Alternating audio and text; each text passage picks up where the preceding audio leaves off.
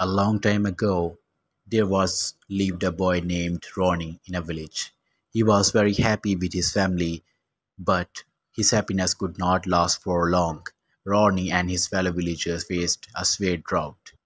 They desperately waited for rains, but with no luck. All the crops, land, and even trees dried up. The cattle started dying. As there was no rain, the stream was drying up slowly. One night, during a meet with the villagers, Ronnie said, "Friends, we all have heard tales from our grandparents about an underground river flowing through our village. Why don't we dig and see?" The villagers agreed and started digging.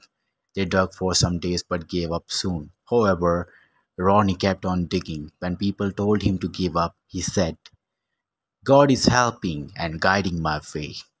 One day, when he had dug deep enough, Ronnie saw water. His attitude of not giving up saved the whole village. Never give up so easily, Ronnie advised all the villagers. Now, they are never short of water, and whenever any problem arises, all the villagers came up together and find a solution.